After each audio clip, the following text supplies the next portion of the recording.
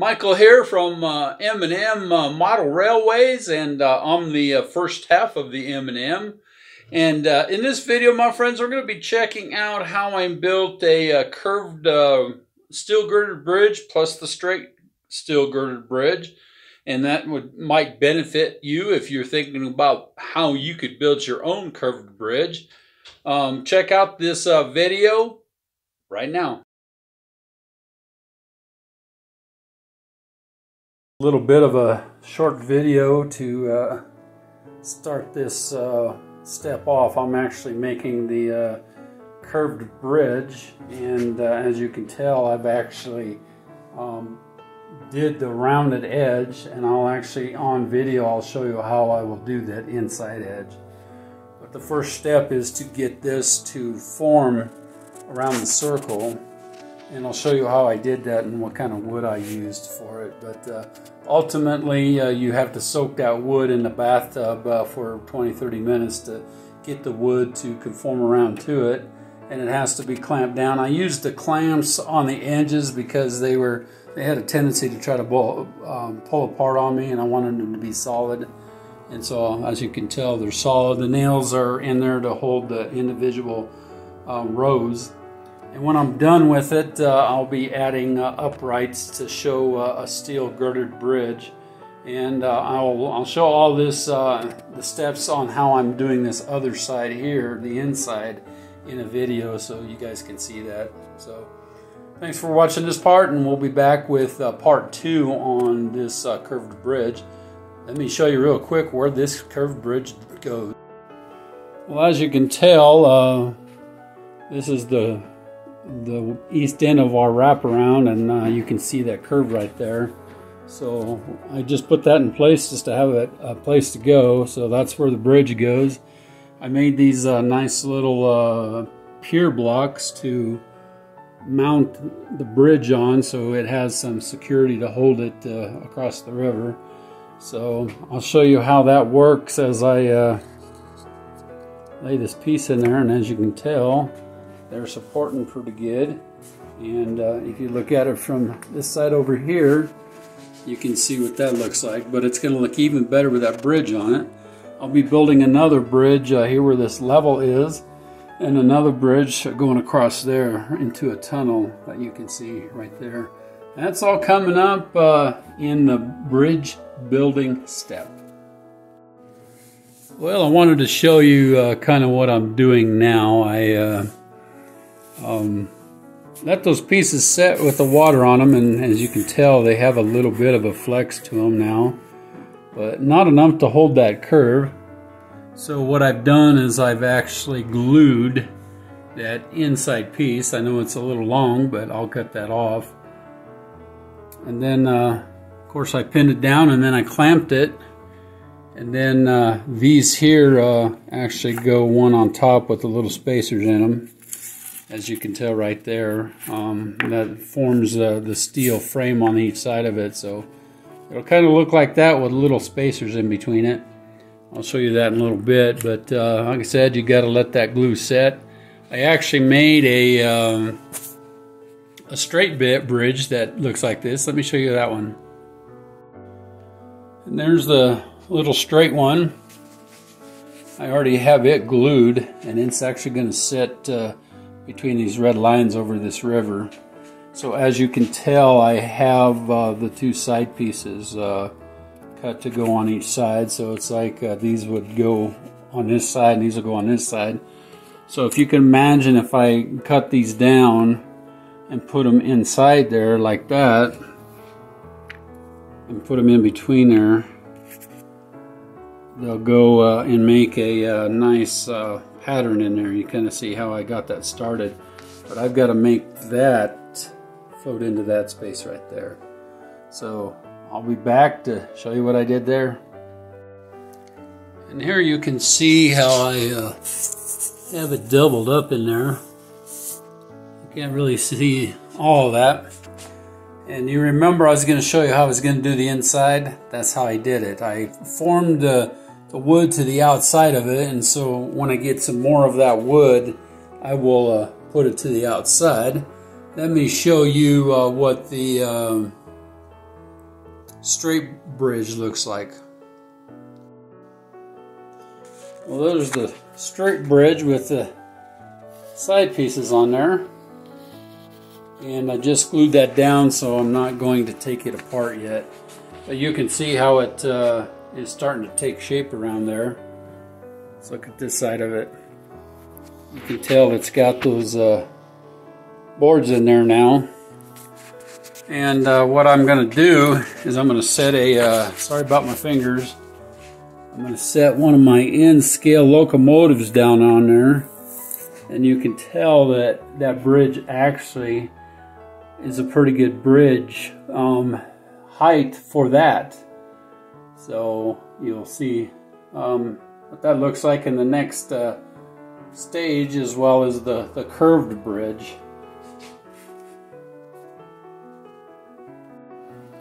Well, as you can tell, things are taking place and improving here on M&M Railways model train layout. And as you can tell, I've got the little bridge done. That cardboard one is a template to the bridges that my wife are making for the car roads that will go by here. But as you can tell, I also have half of the steel girder done on the curved bridge.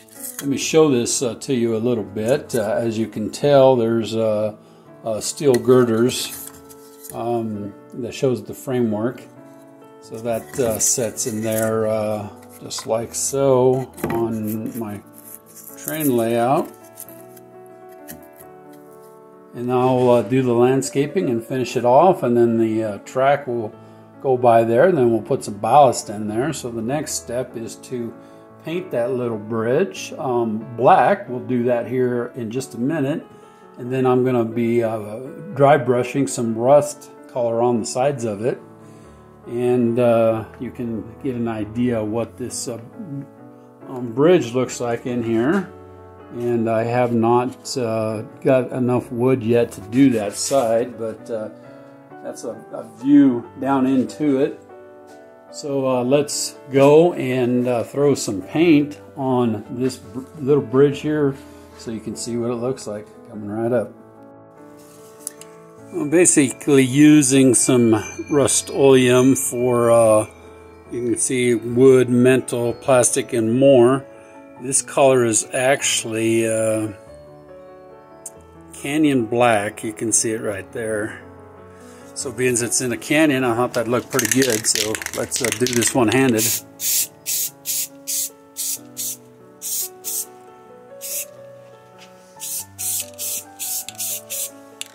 Down there and get the bridge girder done.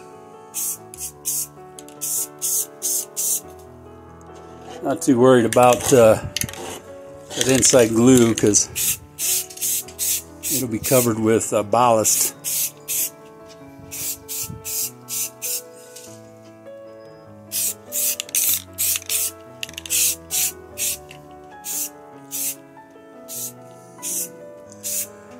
When that dries, we'll come and we'll turn it over and we'll paint the bottom side of it.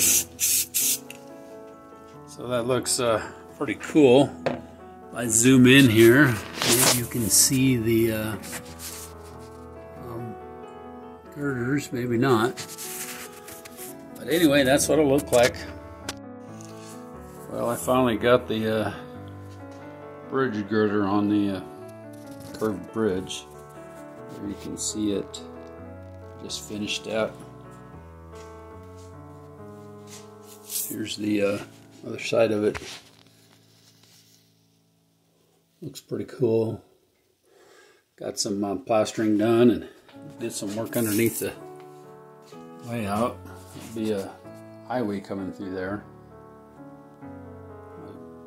Added that 2-inch spacer back there because I'm going to put 2 more inches of foam back there. So now I'm going to paint this so it matches this little bridge here. And as you can tell, that girder looks pretty cool. Put some rust effects on there with some magnetic shine Rust-Oleum. So some acrylic paints that I had that I got a rust color on it. Try to get a little bit more. There you go. All right, let's paint that bridge, and we'll do some more plastering here. Now I basically want to show you how I'm going to do a rust concept to this bridge. This is a black steel girdered bridge, and as you can tell there, it has a girder bridge on each side of it. So basically what I do is I have found some metallic copper in acrylic paints. You can see that right there, metallic copper. Well, I want to do a dry brushing. So basically I'm going to shake it up a little bit, put a little of this metallic copper in my paint dish, and basically I'm just going to wipe it off. And then I'm going to take and paint some highlights on here.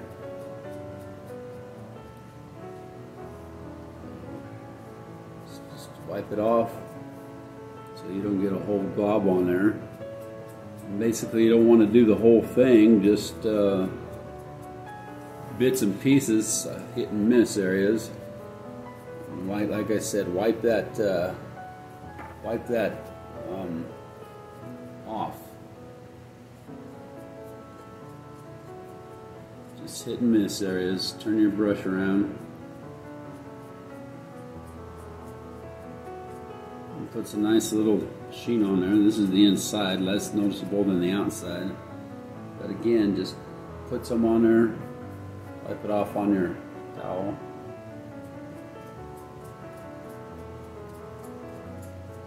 And it doesn't take very much because it's called dry brushing. And as you can tell, it leaves a hint that there's rust on this bridge. And then I just go along the edge of the top of it, do the same thing. Just make it look like there's rust. Hit and take here and there.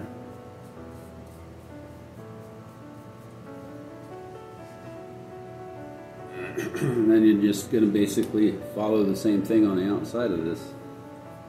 Like I said, wipe most of your rust colored paint off, which is just a metallic copper. Metallic copper will make it shine and make it look like it's a metal bridge. See, it's still girdered bridge.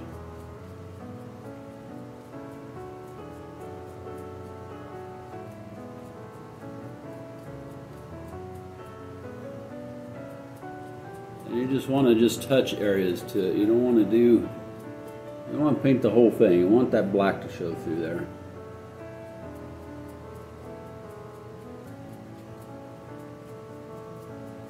Just fast, hit and miss, hit and miss. Wipe it, brush it.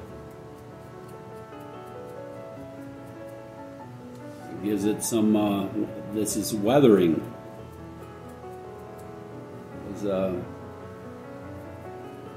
We don't know how long this bridge has been up there. Maybe it's been up there 50 years. It's rustic, so I want to make it look rustic. Just keep painting your copper, dab it, wipe it off. Maybe a little darker in some places where it's more pronounced, more prevalent, I guess is the right word.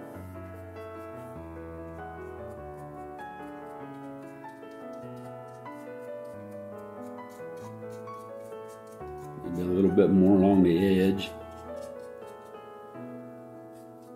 Yeah, it looks pretty cool. You can see that in the camera there. Now let me put a little dab on the top here. Put this down so kind of see what I'm doing here a little bit. So again, dry it.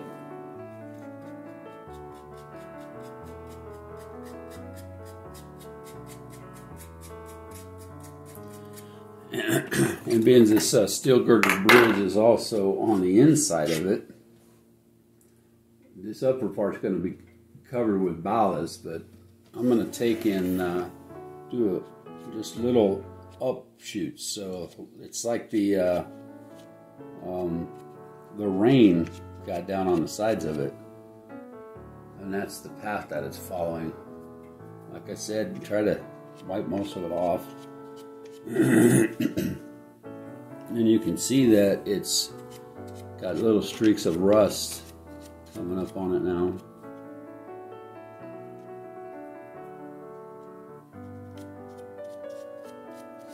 Always go up and down with it. Don't go sideways, because this is representing streaks of rain. Streaks of rain that might have got down in there and started rusting out that steel bridge. Doesn't take a whole lot of it to indicate that. You do too much, then you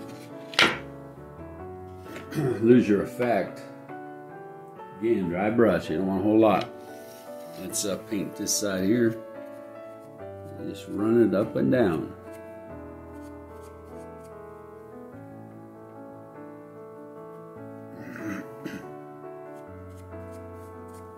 It don't matter if it gets down on the bed itself, that's going to be covered up with ballast.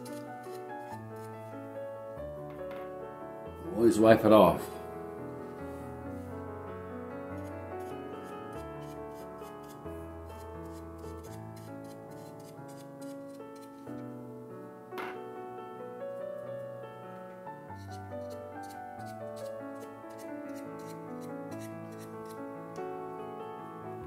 Now it looks like rain got down there and started rocking it off. Now they can do a little bit of streaks on the bottom of it, because maybe water puddled up down there, didn't have no way to outlet itself. Like I said, the ballast is going to cover up the majority of this.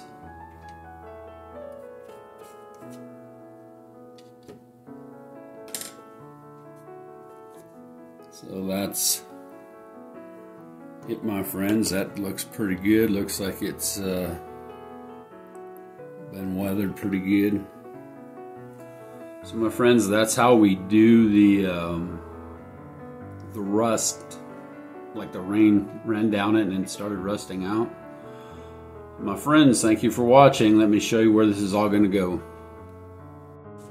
Well, here is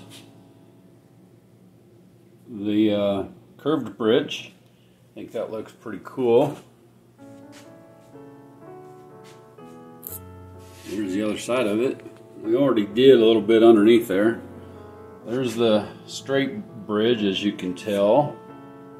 Sorry that the lighting's not real good, but you can see that it's a pretty good size for the N-scale locomotive. And I can actually lift up this bridge till we get it all done to show you kind of what's underneath it. We got the embankment done. We put some rock and dirt on there. A little 2-lane highway is going to go through there, and I can set that back in place. And just to give you a little sneak peek at what else I'm doing, that's an irrigation head gate that lets the water into that irrigation ditch. And this one lets it into the stream out of the ditch. Thanks for watching.